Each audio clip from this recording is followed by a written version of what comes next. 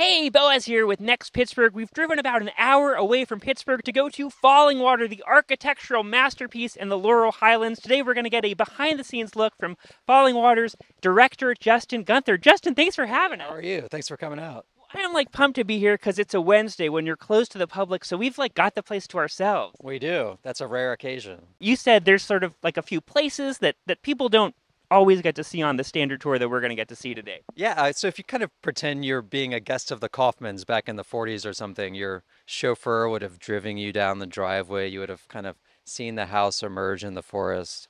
You'd come across the bridge, and then your car would stop here.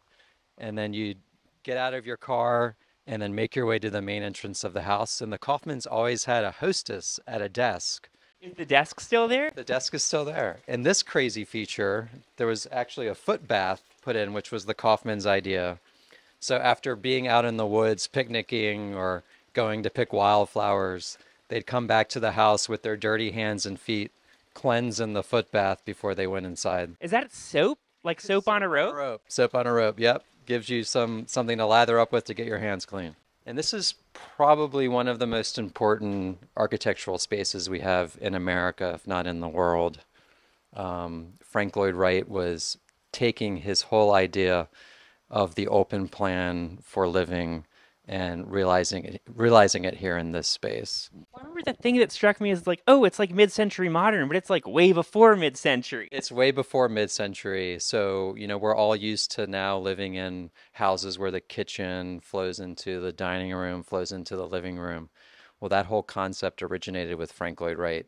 Wow. And I love that then right over here around the corner, there's stairs to go right down to the creek or the stream. Yeah, so I mean, the whole idea of this house is that it's a sculptural expression of a cascade. The design steps down through the landscape, kind of culminating in this cascade of water and the waterfalls itself. So he wanted these steps to take the family down to the stream, to have that physical connection to the water underneath the house. And it also kind of serves as this air conditioning system to cool the entire architecture too. So if it was hot during the summertime and it was stuffy inside, you could open this up and then the cool air from the stream is flowing inside the house. Oh my gosh, you really feel it. That's amazing. Yeah. And then you get the smells coming up from the stream, a little bit of moisture. And the Kaufmans would have sat on that platform, let their feet dangle in the stream, or even hop down into the stream to get cool. It just slides so gorgeously. And then it all tucks underneath, and then you can walk down to the stream. And so this is sort of really behind the scenes here. Now, most people do not get to go down these stairs. Most visitors go down here just for safety reasons. Yeah. But what a crazy thing just to have access to a waterfall from the middle of your living room. Amazing. And there's nowhere inside the house you actually ever see the waterfall, unless you go out on the terrace here and peek over the edge and look down. But the sound is always present, so it's always part of the experience of the house. Lore has it that this was the Kaufmans' favorite spot to picnic and sunbathe before the house was built. Oh, wow, because this boulder was just there on the side of the creek. And I mean, they could have shaved it off to level the floor out, but instead, because it's all about this intersection of man-made and natural-made, the boulder's allowed to emerge up through the floor. And you can kind of think of this as that fulcrum of the seesaw of the house, with all this stone weight back here holding all this free mass up over the falls, all kind of teetering on this big boulder here, which is kind of a fun thought. The Kaufmans had more than just 4 people for dinner parties sometimes. So the sideboard here has built-in tables that can slide out from the sideboard. So this whole unit will slide out from the sideboard, and you can see it has a leaf on it.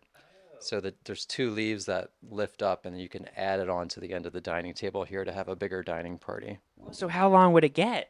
Double, triple in size, depending on the size of the party. So we're inside the original kitchen of Fallingwater. Frank Lloyd Wright did not design the cabinetry in here, but this is all high-end St. Charles cabinetry from the 1930s. And some pretty neat features that people might not notice just looking at things. But you can see this perforated top to this cabinet here. So there's actually a radiator inside this cabinet. So were they heating or keeping things warm up over there? After you had a hot plate meal prepared, you would set the plates on this perforated top, and then the radiators would keep the food warm. The Kaufmans had long-haired Dachshunds, so you can also imagine all these little Dachshunds running around the house, and they'd sometimes keep them kind of quartered off in the kitchen and the service side of the house. These are the original chairs that were always around this table in the kitchen, and we had them conserved a couple years ago by a wood conservator. And the furniture conservator noticed the roughness of the bottom of the legs. And he's like, "Do you want me to repair that?" And after we looked at it a little closer, we noticed it was teething marks from the Dachshunds. So they were chewing at the legs of these chairs, and we're like, absolutely do not restore the bottoms of those legs. Let that history of the dogs live on. And then what's that above the door? It looks fancy. So this is a call box. So beside every bed in the bedrooms and up in the guest house, there's a little white button. And you could press the button, and that would enunciate down here to this call box, and it would tell the staff what room needed service. One of my favorite spaces, because of the view, is actually the sitting room for the staff.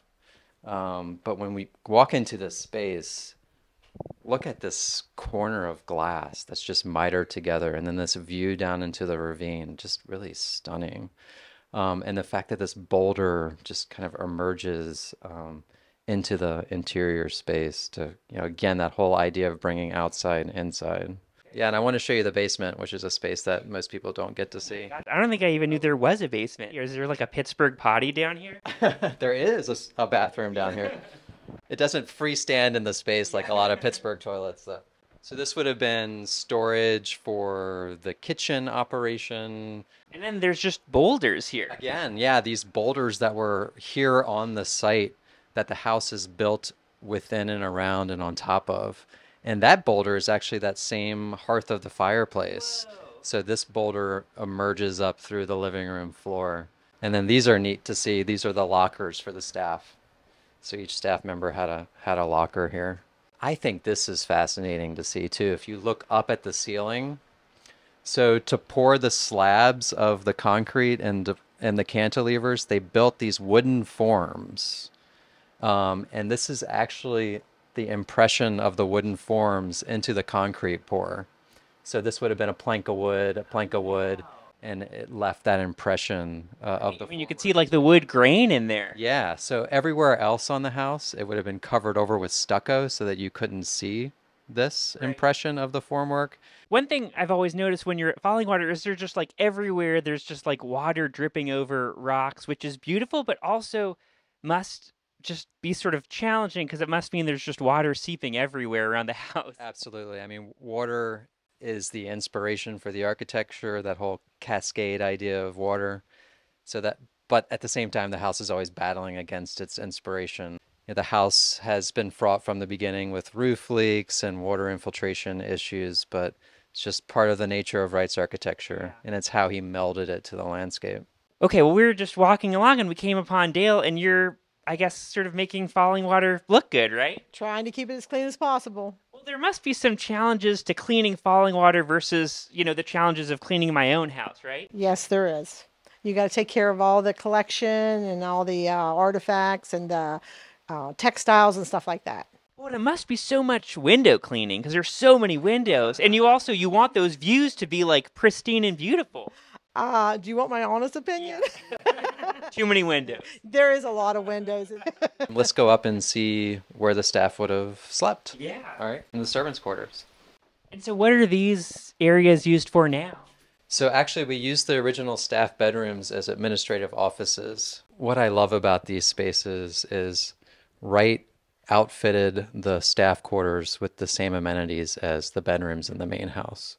So all of the same built-ins are here in these spaces that the Kaufmans would have had themselves in the main house. It's actually my office.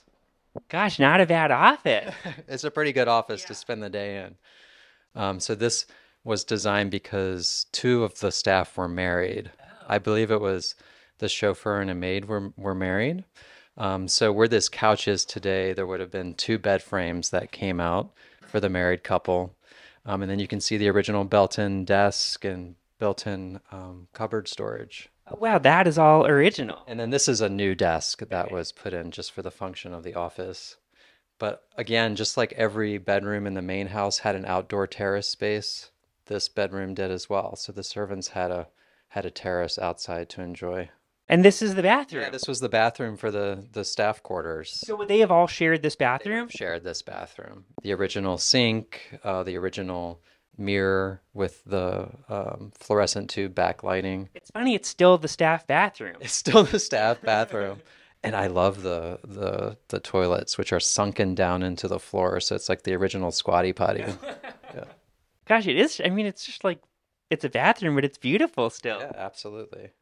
Yeah, and you've got, I mean, there are tours all the time. People can go to your website and sign up and come visit for themselves. Absolutely. We have, regular guided architectural tours, and then we do in-depth tours and focus tours if you want to see a little bit more of the behind the scenes. But, this is a UNESCO World Heritage Site right in our backyard. So please come out no matter the season because it'll be a different experience every time. Sweet. Yeah, thanks for coming.